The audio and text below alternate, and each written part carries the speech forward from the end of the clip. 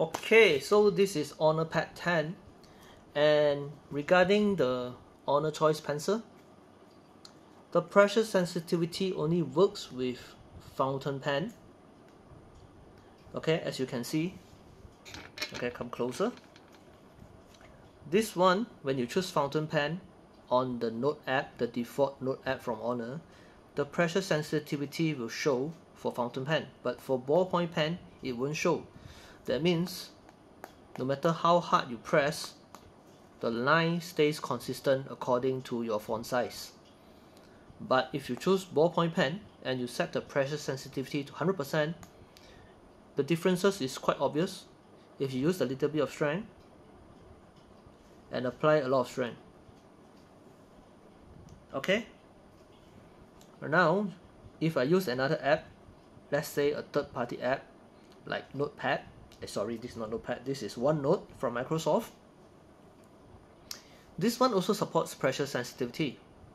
Alright, this one, there's no ballpoint pen or whatsoever. They're just, different colors here. Okay, you can change. Let's say I change to purple. If you use a little bit of strength, this is the line. Apply more strength.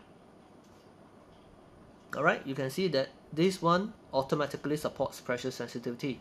No need to set anything. Now we try another third-party app. Let's say Notewise. Okay, so for Notewise, if you select fountain pen, there's an option called pressure sensitivity here.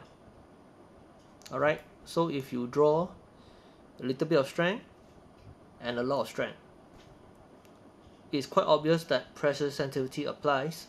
But if you change to ballpoint pen, there won't be any pressure sensitivity here. So the lines will stay consistent no matter how hard or how light you press. For brush pen, there is pressure sensitivity. So you can expect a little bit of strength will be thin, a lot of strength will be thick. Okay? So I hope this helps. Hope that this clarifies your doubts. Let me know if you have any other questions.